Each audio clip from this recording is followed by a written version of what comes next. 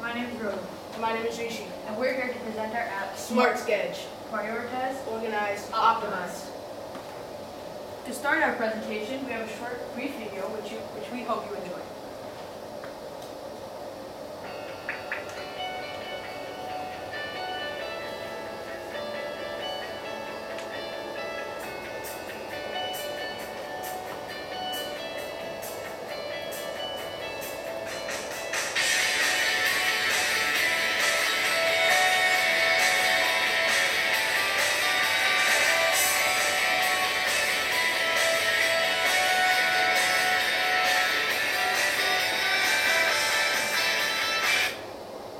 So that was kind of hard to see.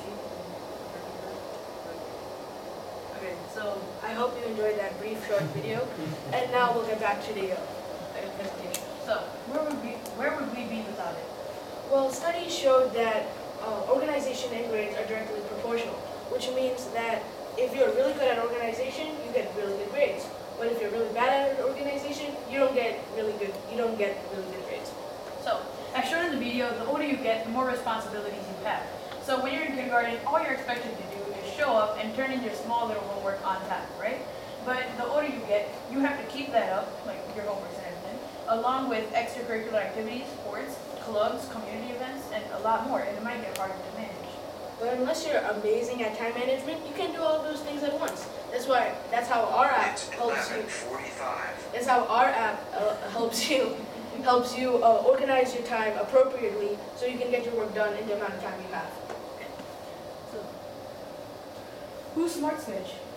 Well, Smart Sketch was created through MIT App Inventor 2, and while using MIT App Inventor 2, we created a really user-friendly interface which anybody can use, young to old. Okay, so we're gonna run through some of the features of our app, and while we do that, I'm gonna do a live demo, and this is just excerpts from our manual that we're gonna go through. Okay, so our app starts off with a simple navigation screen. Okay, from here I can add a task or view my current schedule, today's schedule. So I'm gonna add a task, right? So to add task, I click add task, right?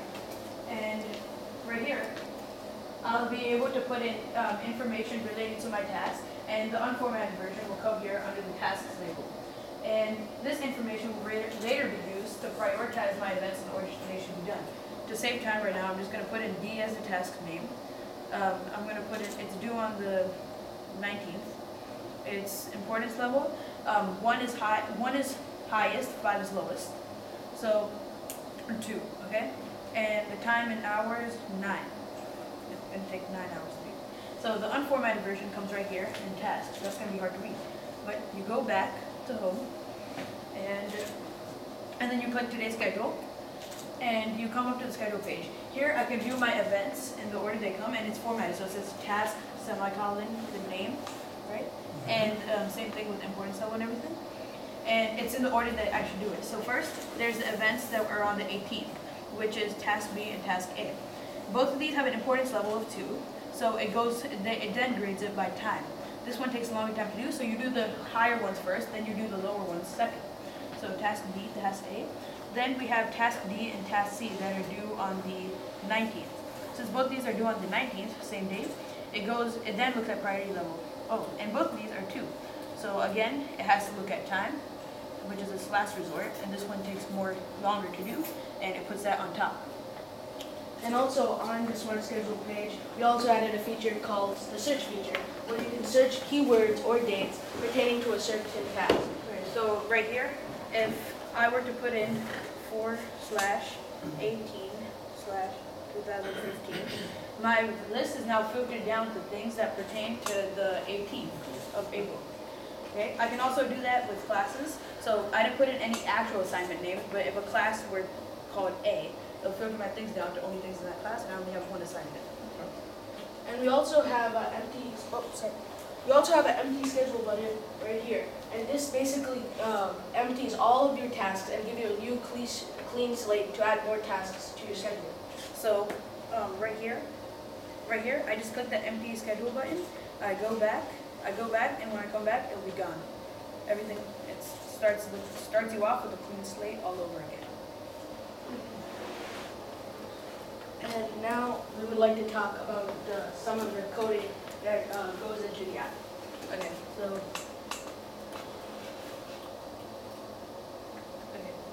So, the first thing I wanted to show within the code was the sort function right here.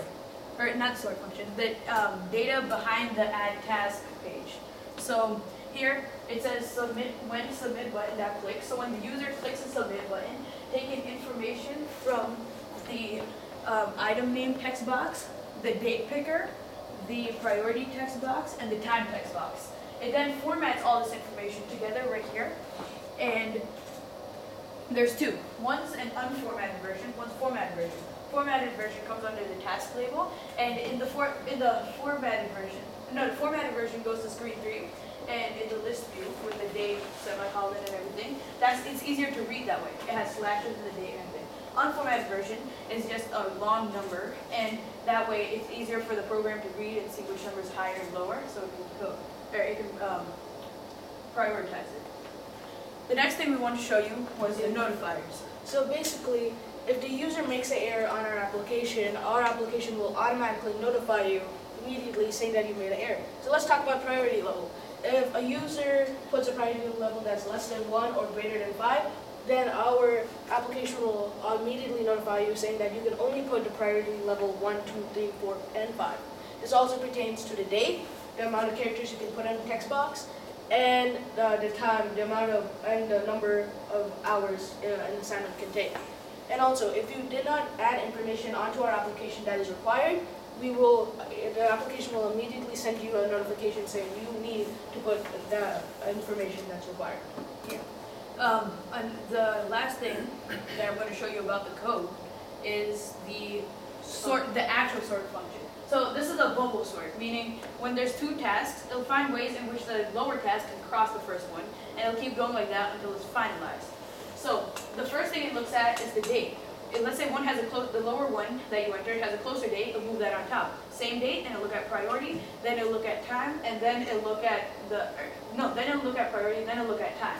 And it's finalized.